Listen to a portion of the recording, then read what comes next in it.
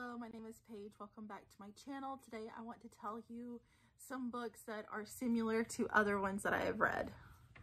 So if you ever have read a book and were like, and thought, I would love to read another book that is similar to this, then I have read some that I think are pretty similar, and so I will share them with you today. I'm going to split this up into two videos because I had a 12 total, which is like 24 books. So I'm going to split this up into two different videos, but this is the first one, and I have 12 books total, 6 that are going to be, you know, pretty similar to each other. The first one is Outlander. This is a time traveling romance. A girl accidentally gets thrown into the past in Scotland, and she is trying to make her way back, you know, to the future. But along the way, she falls in love with a Scotsman named Jamie. Of course, I'm sure everyone knows of Outlander by now. And I first discovered it through the shows, and then I immediately had to read the books, which I haven't read them all. It's they're pretty long books and a pretty big series, but I love Outlander so much. And when I read What the Wind Knows by Amy Harmon, it gave me Outlander vibes. So What the Wind Knows is about a girl who was also accidentally thrown into the past. And there, you know, in the past, she is living and she falls in love with a man in the past. And so it has very similar Outlander vibes. And so I would say if you like Outlander, you would like What the Wind Knows. The next one is Birthday Girl by Penelope Douglas. I'm sure we've all read Birthday Girl by now. If you haven't, you really need to read it. It is such a good book. This is about a girl who moves in with her boyfriend in his dad's house because they lost their place. She is very responsible, but her boyfriend is not, and they ended up living with his dad. And she and his dad had already had a connection previously when they didn't know who each other were, and so now they're all living together. And her boyfriend is just kind of, you know, flighty. They end up breaking up at some point. So, you know, when she is with his dad, she's not with him also. There's no cheating, but they have such a great connection and chemistry. I love their story. It's an age gap. It's just perfection. And so if you like Birthday Girl, I have 2 books that remind me of Birthday Girl. Of course, I mean, they aren't exactly the same and not as good, but these give me Birthday Girl vibes. So the first one is Him by L.L. Ash. This is a girl who moves in with her best friend's dad. She and her best friend are going to college in like a different state. So in order to save money, her best friend's dad lives nearby, and so they move in with him. And so she and her best friend just decides to like not ever be around and join like the sorority club. And so she just kind of leaves her friend with her dad all the time. And they also have that chemistry and connection like in Birthday Girl, and she falls in love with her best friend's dad. The second book is The Doctor by Nikki Sloane. This is a girl who falls in love with her boyfriend's dad. They don't live together, I don't think. It's been a while since I read this one, but I don't think they live together. But, you know, she does end up falling in love with her boyfriend's dad. And there is that age gap there as well. So good. Such a lovely series by Nikki Sloane. The next one is Radiance by Grace Draven. Radiance is such a good friends to lovers romance because this human girl is paired up with this other being, this other species. I don't remember what they're called, but you know, he's like an alien to her, and they are completely different. They look different. You know, they both think the other is so ugly, and so they have like a really good, strong friendship at first. They have really great conversation. They just get along wonderfully. even though they both think the other one is hideous. And love comes along later because they're actually in love with who they are instead of just basing it upon appearance and whatnot.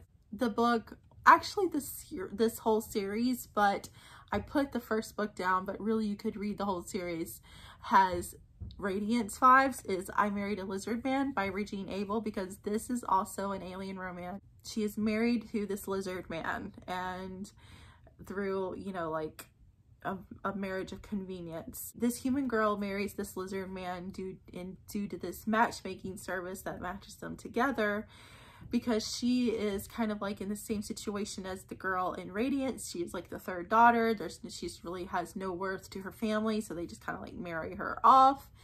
And so she ends up marrying this lizard man and is in part of his community. And even though they're completely different, they form that friendship, which then ends up turning into love later on. And it's just such great friends to lovers romances. The next one is The Hating Game by Sally Thorne. This is about two people who work together. It's the hero and the heroine of the story.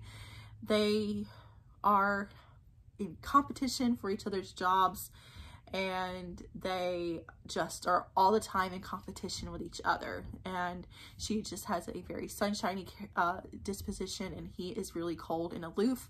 And they kind of like started off their, you know, working relationship on the wrong foot, because she was very friendly to him and he is not really that way, and she took it the wrong way.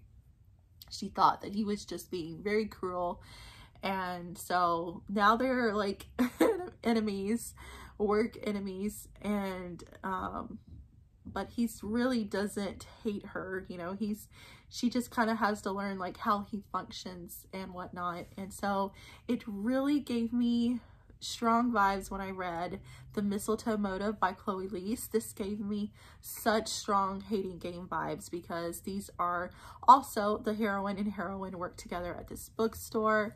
She has a very sunny disposition. He's very cold and aloof, and she just thinks that he's like the Grouch. He's just doesn't care about anything, where like she doesn't understand everything he does behind the scenes to try to save their bookstore. And so they are kind of enemies. Even though he cares a lot about her, he just doesn't really know how to show it outwardly and expresses little to no emotion. They're both kind of like enemies to lovers, where they totally started off on the wrong foot, but then kind of came around to like, oh, well, we don't really hate each other. They just had this like miscommunication. The next one is Love Her or Lose Her by Tessa Bailey. This is a marriage in trouble. They are, you know, miscommunicating with each other terribly, and she has left him because they are on the brink of divorce. He agrees to go to marriage counseling with her, and then they begin their counseling, and they kind of realize that they speak completely different love languages, and that can be a huge factor in marriage issues, marriage problems, when you have to learn how to speak your spouse's love language. So the book that reminds me of Love Her Loser is Ever After Always by Chloe Liese. This is the third book in the Berkman Brothers series, which follows the sister of the Berkman family. She and her husband are also having severe miscommunication with each other.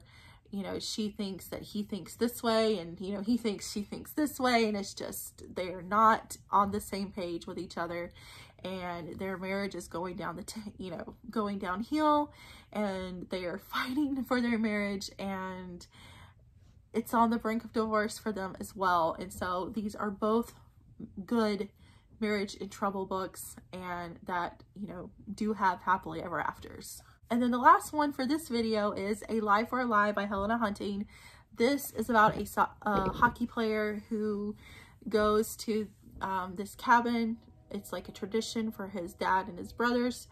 Every year they go off to this cabin in Alaska. It's very remote, wilderness type of place. And he gets there and he meets this girl who is there for research. and she's staying in a pretty bad cabin, and so he, you know, kind of takes her under his wing, and they just really become friends, and then it leads to more, and they have, you know, a relationship while they're there.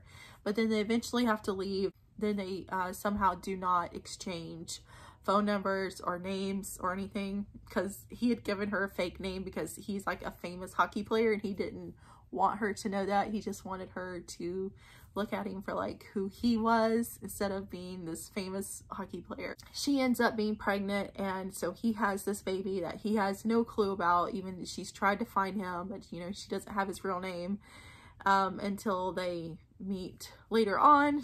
They just like accidentally run into each other, and then they, you know, all of a sudden he has this baby that's his and that she's been raising on her own. And it's a really, really good story. But the book that reminds me of that is Awk-Weird by Avery Flynn. This kind of has the same vibes. He's also a hockey player in this book, and him and the heroine of the story have a like one night stand from this wedding they had been to. She ends up being pregnant, which she does know who he is and is in contact with him throughout the whole thing. So he knows that he has this baby coming, but you know, she does let him know, you know, you don't have to be a part, you know, I'm keeping the baby for myself, but you know, it's up to you. But he chooses to be a part in his baby's life, and of course in her life as well, which leads to more. But it just gave me the same vibes. So if you like that one, you'll like this one as well. So those are all the books that I have for this video. I do have more recommendations, so I'll put that in another video. I hope you have enjoyed this. If you like this, you'll like this type of recommendation. Let me know if I've missed any, or if you have any to recommend to me. I hope you have a great day, and I will see you in my next video. Bye.